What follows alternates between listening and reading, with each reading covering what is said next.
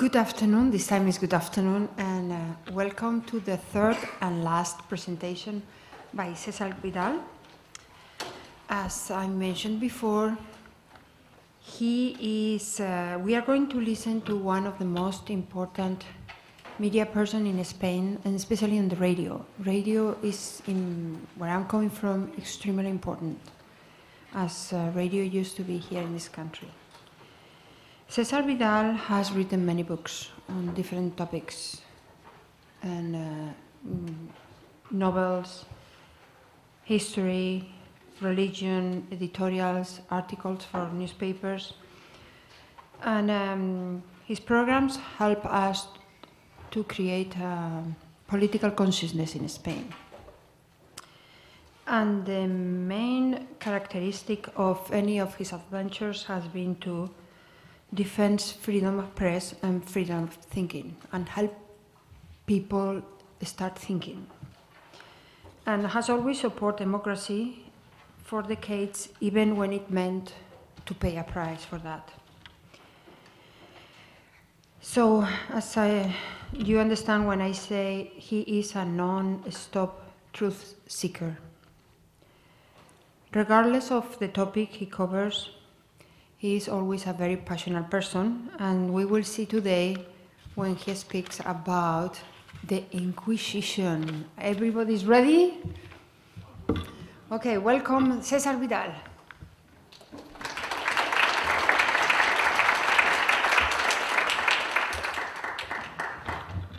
Well, I'm not sure that to talk about the Inquisition is the best after lunching, but anyway, well, we're going to go with this.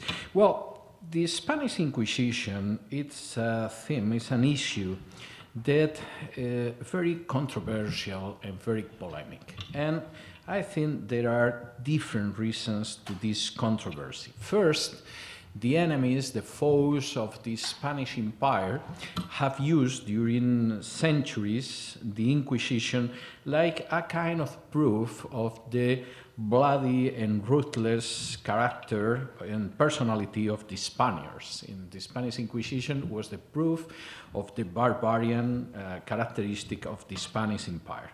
In the other hand, the defenders of this Spanish Empire have tried to defend the Inquisition, telling that it was not as hard as the enemies think, and in any way, other peoples have done so much bad things like the people in the Spanish Inquisition.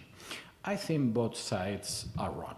Of course, I don't think that the Spanish Inquisition has the monopoly of barbarian behavior, and I think you cannot excuse the Spanish Inquisition telling that there were other people practicing torture. And this kind of argument is absurd. It's like to tell that, well, Auschwitz was not as bad as you can think, because, for example, Stalin sent millions of people to the Gulag and they died there, or to tell Stalin was not as bad as you can think, because it's true that he murdered millions of people, but Hitler too murdered millions of people. I think the rational way to view this problem is to tell, well, Stalin and Hitler were dictators, were ruthless dictators, and you cannot balance the wickedness of one of them with the wickedness of the other one. I have not the least intention of trying to excuse the mentality of the behavior of the Inquisition. I'm gonna try in the next minutes to expose the historical development of the Spanish Inquisition, to try to discover the true effect of the Spanish Inquisition in the Spanish society and its psychological and cultural impact till today of the Spanish Inquisition.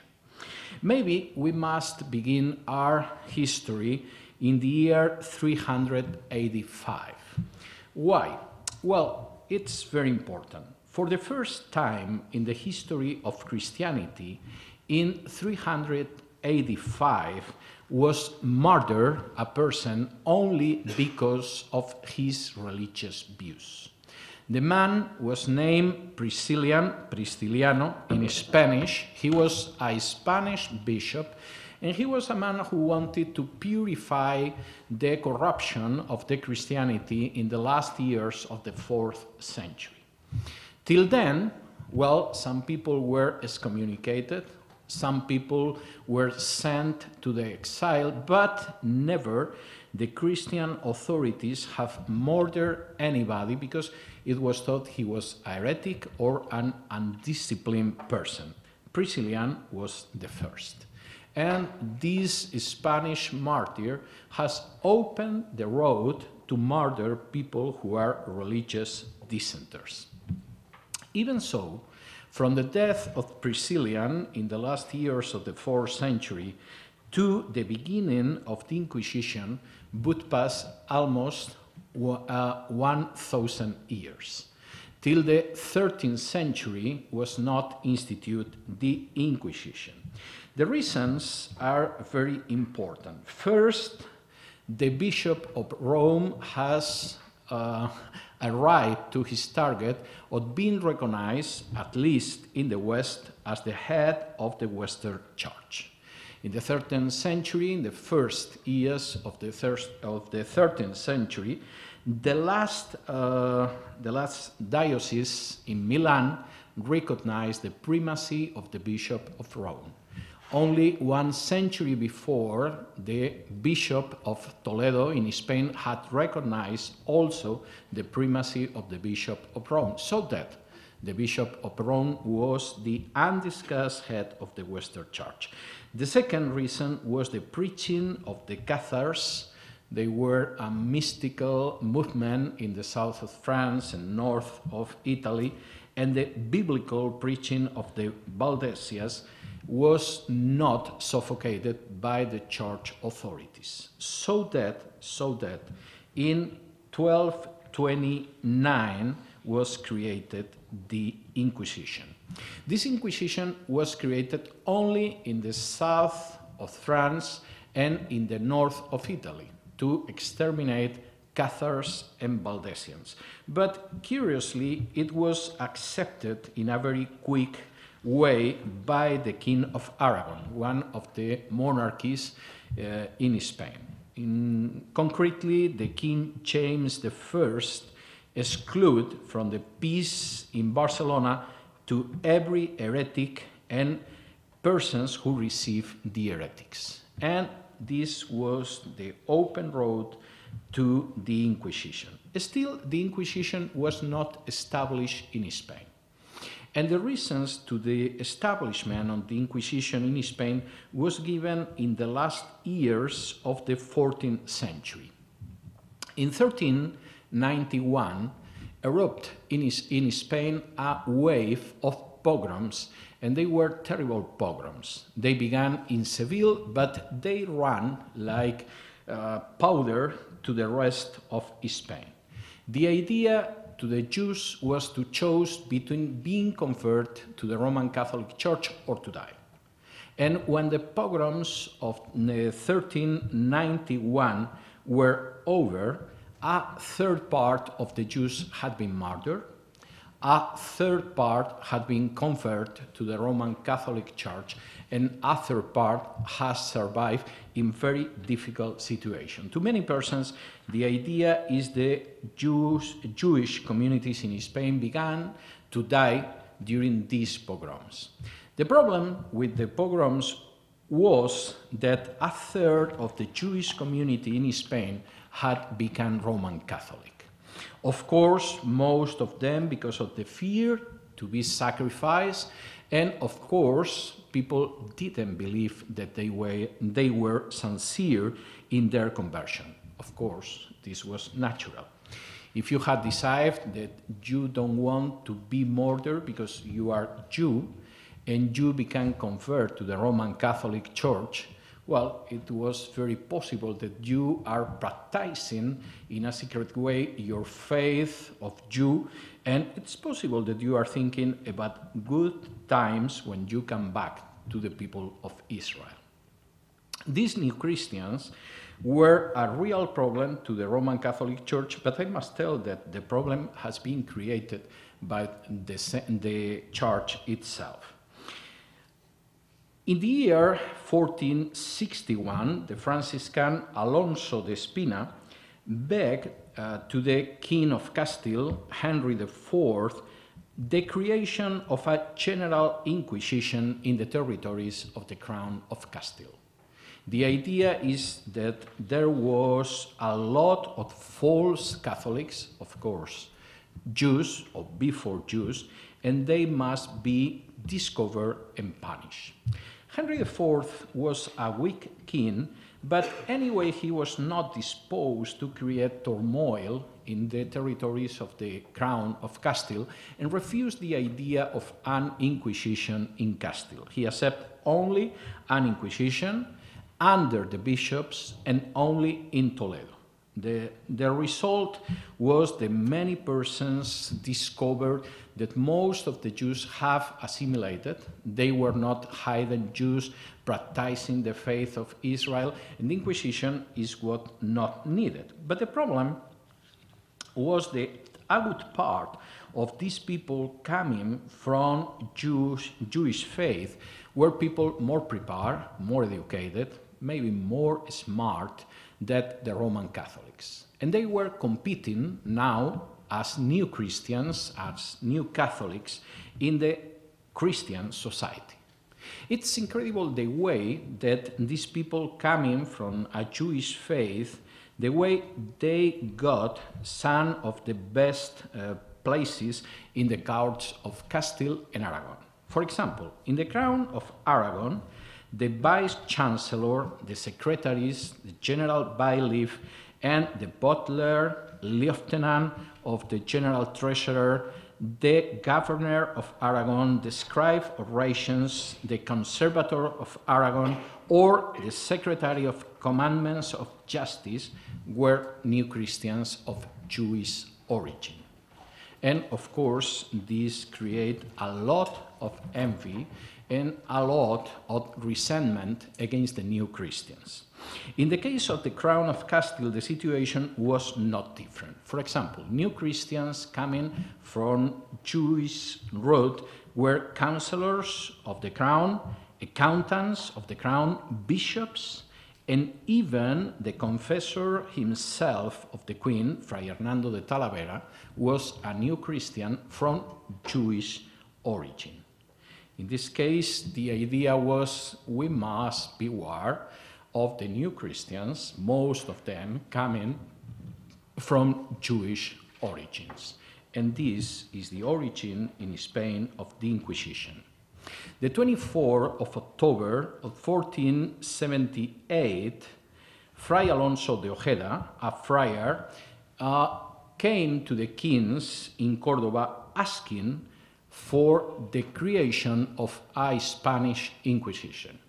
The reason was that he said that he has discovered during the Holy Thursday in the Holy Week a group of 6 secret Jews that were practicing Judaism but telling that they were Catholics. Well, this must be very important because the kings accepted in 1479 very few months after this episode, to establish the Inquisition. And really, the Inquisition began to work very fast. In 1481, there was a wave of arrest of new Christians. And, for example, in the first days of February in this year, in front of Fray Alonso were burned 6 arrested Jews in the fields of Tablada, very close to Seville. And this way of burning was affecting clergymen, friars, and even dead people. Many corpses were unburied to be burned because it was discovered that they were secret Jews, even when they told that they were Catholics. In this same year, in 1481, the Queen Isabella proposed an edict of grace to the people who were Jews in a secret way, but they wanted to be reconciled into the Roman Catholic Church. Over 20,000 people accepted this edict. So that it was true that there were many secret Jews. And 11 February 1482, the Pope Sixtus IV authorized to create a Supreme Council of the Inquisition in Spain. His third counselor was Fray Tomás de Torquemada, prior de Santa Cruz de Segovia. The wave of arrest was truly incredible. And in one moment, some of the secret Jews, or simply new Christians, decided that the only way to stop the arrest and the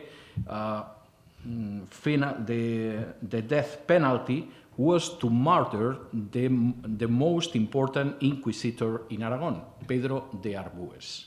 And really, Pedro de Arbues was murdered in Aragon, and this unleashed a real wave of new persecutions against the new Christians of Jewish origin.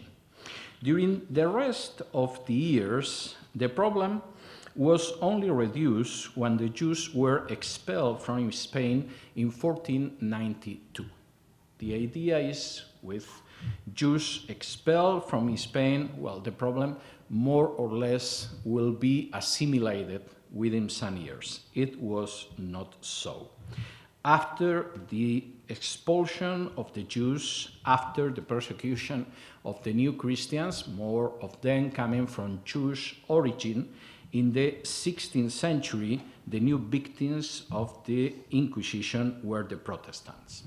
Some persons think that the real persecution against the Spanish Protestant was a movement pushed by Philip II. The reality is the father of Philip II, Charles V, was the first person in persecuting Protestants in the north of Europe and also in Spain. To this time, it was very clear that the Inquisition was wanting to control the new Christians coming from Jewish, sometimes Moorish origins. Second, to support the idea of the purity of blood, so that no person coming from an ascent having a drop of blood, Jew, Moorish, Indian, or heretic, can fulfill any employment. And third, to seed the terror in the society, paralyzing any dissidency of the Roman Catholic Church, and fourth, to exterminate any dissenter. Probably this use of the terror is the most specific note of the Spanish Inquisition. Nor torture, nor burning, but the use of the terror. Manuel Fernández Álvarez, maybe our best Spanish historian of the modern age, has told that the problem with the Inquisition was the use of the terror as a system. This is the terror as a systematic way of dealing with political and religious problems. And Fernández Álvarez did right. And all this horror in the name of Christ. It's possible a biggest contradiction. It was the technique of terror. The French Hispanist Bartholomé Benassar has written, they were trying to make sure the religious orthodoxy, the most strictest religious orthodoxies, by means of terror, the ideological immobilism. Nobody could dare, not far, to innovate, to criticize, to create any doubt. And to reach this target, the terror was the surest mean. The inquisitors didn't want to be loved. They did want to be feared. Well, this is really clear, and Fernandez Alvarez wrote also, we face without any doubt the biggest shadow of this age, the more fanatical shadow of the religious intolerance, the shadow of the inquisitorial fanaticism. If this terror was suffered by the Spanish society, it was terribly used in a very special way against the Spanish Protestant. A good part of them were character of a big relevance. I'm going not to tell the history of the Spanish Protestant. I feel tempted, but I cannot do this. But, for example, the names of people who were murdered or who were obligated to exile because of the Inquisition is really interesting. For example, the first writer in Spain before Miguel de Cervantes was Juan de Valdés. Juan de Valdés is a person almost unknown in Spain because he was a religious dissenter, but he was a real genius. And of course, he was exiled from Spain because he was advised that the Inquisition was proposing a trial against him. Valdés was a real genius. He was against, as Cervantes, and we say in the last lecture, against the idea of the purity of the blood.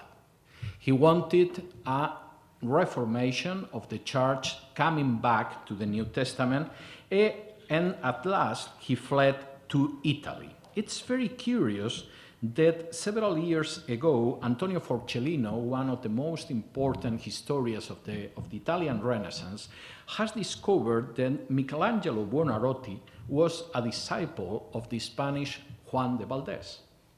Not only this, Michelangelo was a kind of secret Protestant, and you can only understand the Sistine Chapel if you knew that he was a real dissenter, but this would be too long.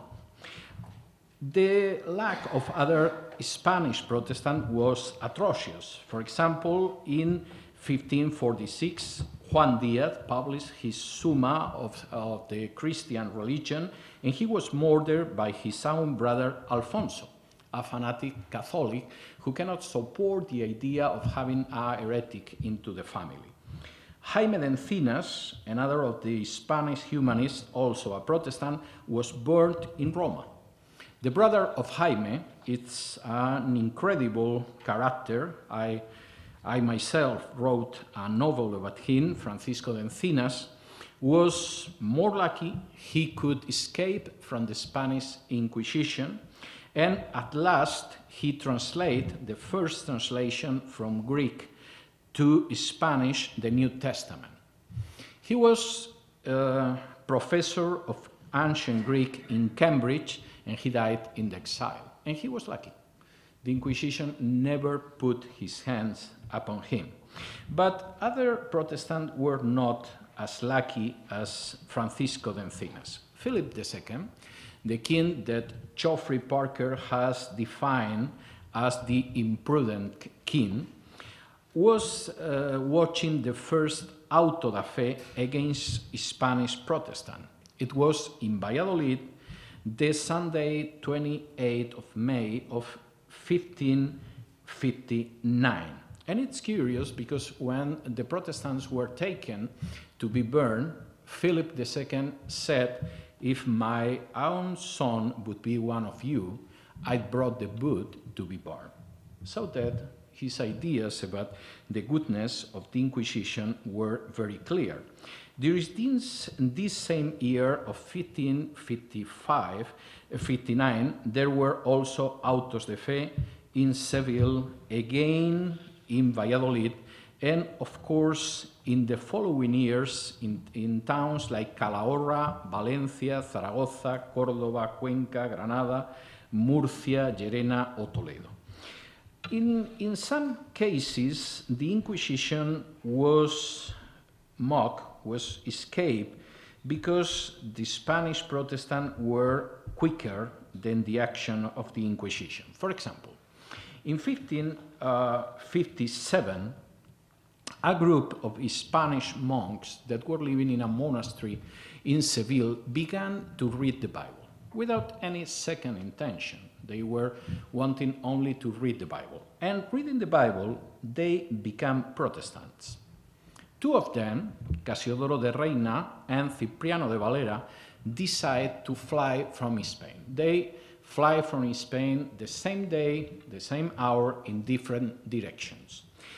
Reina and Valera translate the Bible from Hebrew and Greek to the Spanish, and they wrote the most important and published translation of the Bible to the Spanish in all the history, the Bible of Reina and Valera, that is still published. The problem is the Catholic king have expelled from Spain the Jews, the Inquisition uprooted the Protestantism from Spain, and these two decisions would have a very important weight in the history of Spain and not in a very positive way. I'm going not to talk very much about the way the Inquisition trying to make perpetual, to make eternal, the social division based upon the purity of blood, or how it persecutes the humanists, Antonio de Nebrija, Miguel Servet, Francisco de Vergara, Juan Luis Vives, even future Catholic saints as Juan de la Cruz, Ignacio de Loyola, Teresa de Ávila, etc., were persecuted by the Inquisition. But today it's impossible to deny that the Inquisition made a real wound in the Spanish soul. For example, Ángel Alcalá, a Catholic author who has been professor of several Catholic seminaries in Spain, has written that the Inquisition could make very clear the lines who separate the Orthodox from the heterodox, but at the same time murder the spiritual spontaneity and its free literary expression. And this is very clear. Probably the worst tribute of the Inquisition was not the use of the torture, of the number of physical victims, but the creation of a culture of terror that appealed to Christ to apply everyone, every time, and everywhere. The inquisitors, faithful servants of the Roman Catholic Church, wished to sit the terror, and the historical sources are very clear. For example, in 1578, Francisco Peña, publishing the Handbook of Inquisitors, Manual de Inquisidores, written by Nicolau Ekmeric, wrote this: "We must remember that the first target of the trials and of the death penalty is not to save the soul of the accused, but serve the public good and terrorize people, ut ali terreantur, in Latin. There is not any doubt that terrorize people with the proclamation of the condemnations is a good action." The idea was very clear. The Roman Catholic Church was not searching the spiritual goodness of the victim, was searching to use this victim to diffuse the terror among the masses. And this terror was considered a good action. Of course, the means were very important. The first mean was the torture. The problem with the torture was not itself the use of the torture. The torture was very common in this age, and it was used by church and civil authorities. The problem was the kind of torture the inquisitors were using. For example, they made many innovations in the field of tortures. And it's very interesting that the Spanish parliament, the Spanish courts, in many occasions asked not the abolition of the Inquisition, but the no innovation in the ways of torture. And this was very repeat in Aragon in 1510, 1512, and 1519, in Catalonia in 1515, in Castile in 1518. The idea is, please don't use new inventions of torture. It's enough with the tortures we know till now. And of course, I'm going not to describe the different kinds of torture. The tortures of the Inquisition were not applied to everybody in the same way. For example, Protestants and Jews were tortured always in a systematic way. In the Kingdom of Aragon, to the Protestants and secret Jews were added the people who were suspect of homosexuality, of having sexual relations with animals. But, and this is very important, the torture was never applied to priests who tried to have sexual relations with women. They were some of us. Second, and this is very important, the torture was frightening, but the other condemnations were even more frightening. For example, before 1930, the proportion of sentence to the capital penalty was very high.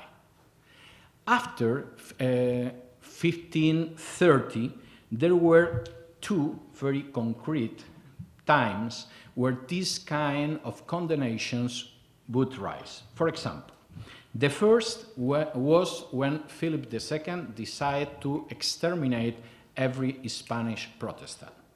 The second, when in the Crown of Aragon decided to exterminate homosexuals and people having sexual relations with animals. And the third was between 1648 and 1660, when after the fall of El Conde Duque de Olivares, he was the first minister, so-called, of Philip IV, there was a real hunting of people who could be secret Jews. And the problem is these were three peaks in the practice of the death penalty, but the death penalty didn't disappear after these 3 ages. For example, the Inquisition was burning people during the 18th century, and even in the 19th century was murdered the last victim of the Inquisition.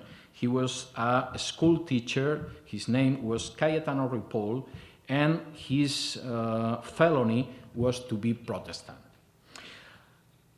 Anyway, the most frightening in the actions of the Inquisition probably were not neither torture nor the death penalty. What inspired more terror and more fear to the victims of the society and, of course, to the Spaniards was 3 things that Bartolomé Benassar has underlined. First, the secret. Second, the memory of the infamy. And third, the threat of misery. The secret was really horrible because it was impossible to know exactly which was your accusation. You was arrested by the Inquisition, but you did not know why or which persons have informed about you.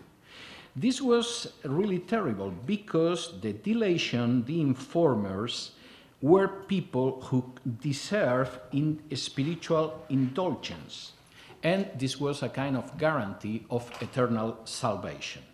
The false witness, and this is very important, never were punished.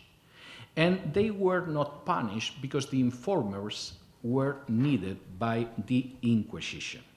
And of course, the proportion of condemnations was very high. For example, in Valencia, between 1478 and 1530, there was only 12 absolutions in 1,862 sentences. This is 0.65%. The rest, of course, were condemned.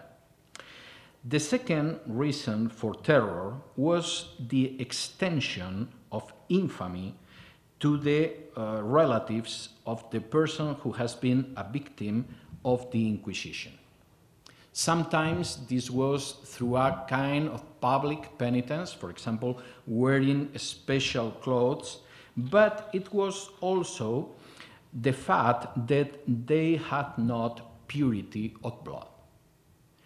The sons, the grandsons, the grand-grandsons, forever and ever, were people without purity of blood, so that they cannot go to America, they cannot practice works like medicine or to be butcher, they cannot wear clothes of silk or jewels, they cannot wear arms, they cannot ride even upon a mule, they cannot have public functions, they cannot be priests or friars, forever and ever. And this is very important. I want to tell you a case that illustrates what mean to have not purity of blood.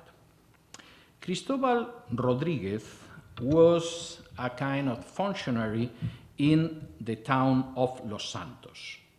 Rodriguez was denounced to the Inquisition for being the son and the grandson of people who had been condemned by the Inquisition. Rodriguez, of course, wanted to keep to himself the purity of blood. And, of course, if he was the son and grandson of people condemned by the Inquisition, he would lose the purity of blood. Rodriguez could save himself. Why? Telling that his mother has confessed to him that he has had adultery relations with a Christian that was not a new Christian. So that to be a son of a whore was much better with the Inquisition than to be the son of a heretic. And this is very, I think, this sheds a lot of light to understand this. And of course, the third mean of terror was the ruin of the person and of his relatives. And in this case, a person who was arrested by the Inquisition could see his goods totally confiscated, and many times he must leave the town where he was living, and it was not very easy to create a new life in other side and without money. In this case, and this is very important, probably, the worst in the actions of the Inquisition was the memory of the shame. If your father, your grandfather, your grand-grandfather sometime was arrested by the Inquisition, this taint was falling upon you forever and ever. But probably the most important in the history of Inquisition are not the fires, are not the arrest, are not the tortures, but the way that the Inquisition modeled the Spanish mentality. The weakness in front of the terror, the fondness for the delation, the rewards offered to people who delayed their neighbors even falsely, the ideological process without any processal guarantee, the infamy that was shed upon people and the sons of the people and the grandsons of the people, the ruin of the people considered dissenters, or the memory of the infamy, are terrible behaviors that were called to repeat in the history of Spain, I must say, in the history of the Latin America, during the next centuries. And I think this is the worst heritage of the Spanish Inquisition, this kind of behavior, even today, had not been extirpated from the national Spanish soul in a total way, and of course it had been not extirpated for the Latin American soul. And, well, this is not so difficult of understanding. During almost half millennium, the most important cultural influence, the influence coming from the Roman Catholic Church, was teaching that acting in this way, behaving in this way, was a guarantee of material and social rewards, and also a guarantee of eternal salvation. So that we cannot be surprised if this characteristic, like a kind of damnation, has been happening since then to both sides of the Atlantic. The only hope to the future is to discover the reality of the Inquisition, and not only the controversies about the Inquisition, to see how this has affected the roots of nations at both sides of the Atlantic, and to try to solve the problems that the actions of the Inquisition had created during almost 500 years. And we must be hopeful. Thank you very much.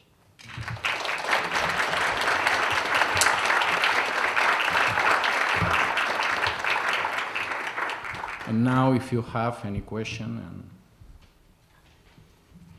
nobody's going to lose the purity of blood. Missing the religious aspect, what would be the outcome of European nations and the Central American nations and the Spanish people in the United States and Mexico? What would be the effect if the Inquisition had not happened? This would be the end result. I think this is a very good question.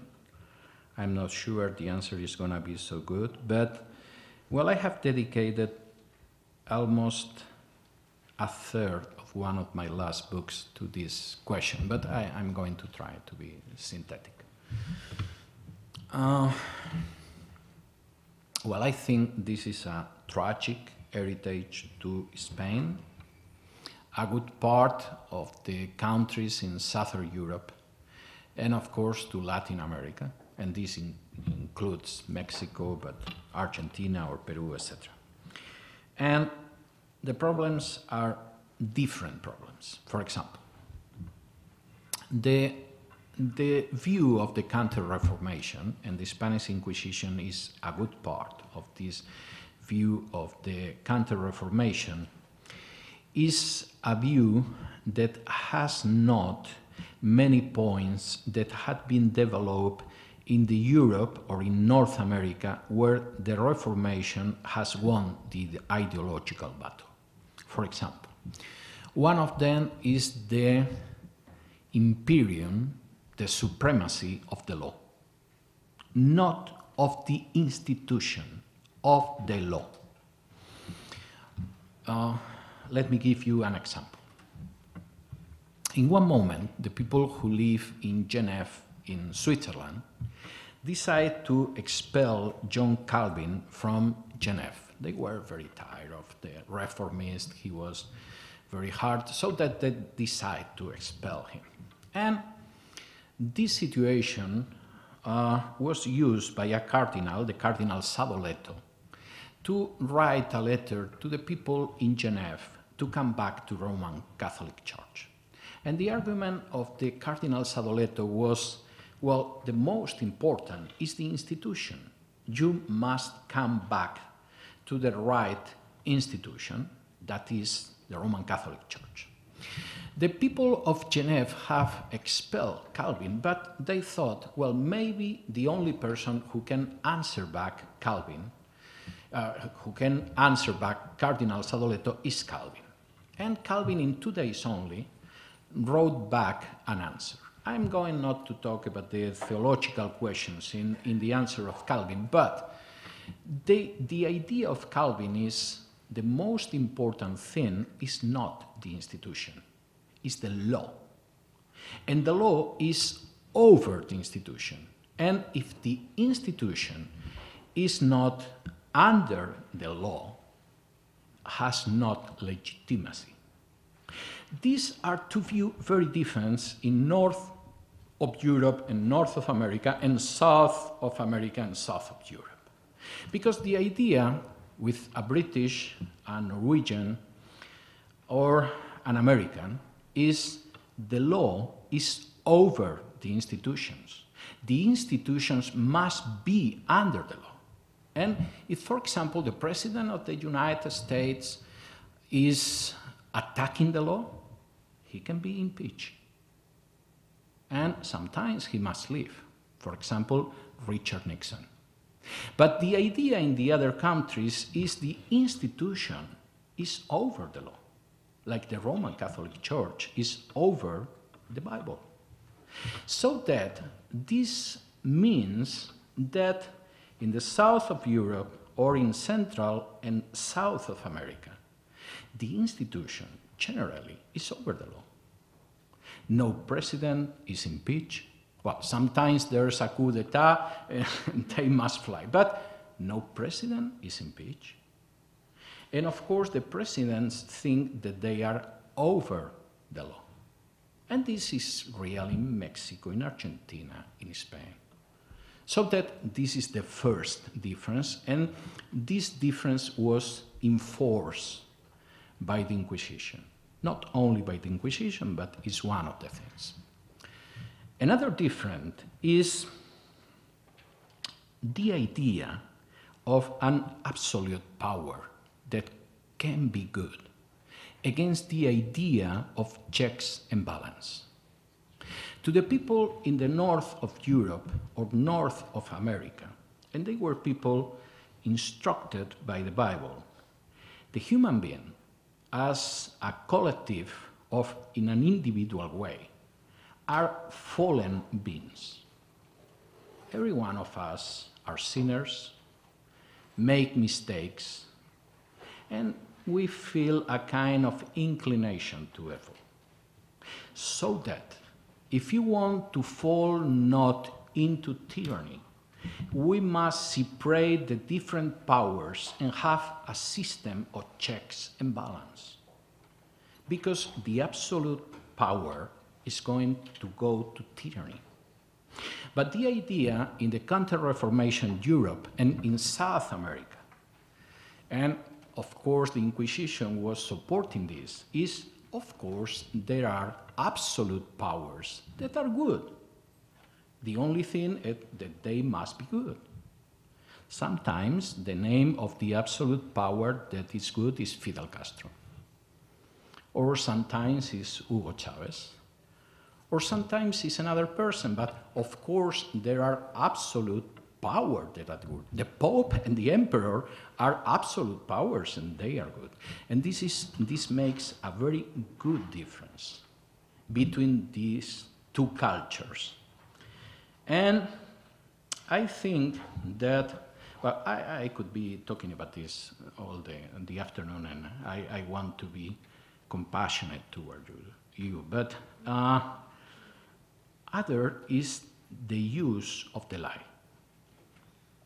According to the Roman Catholic theology, the lie is a venial sin, so that this is a kind of not so important sin, so that we can use the lie to good targets. And, for example, if one of the informer is informing falsely about this person, well, this is not so important, because the peace of the society is guaranteed even by liars. But in the other part of the world, when the Reformation won the battle, the lie is as sin as adultery or murder or thief. So that in a part of the world where the lie is very important, the political career of a politician can be ruined if he has lied. In the other part of the world, nobody has lost an election by lying. I do not know about any politician in Spain, in Italy, in Portugal, in Argentina, in Mexico, or in Guatemala, etc., etc., etc., who has destroyed his political career by lying. And, well, this is a result. And I think there are many more results. For example, the scientific development, the investigation of culture, etc., that very relate to the legacy of Inquisition. But I think this would be too long, and Susanna is advising me. Thank you very much.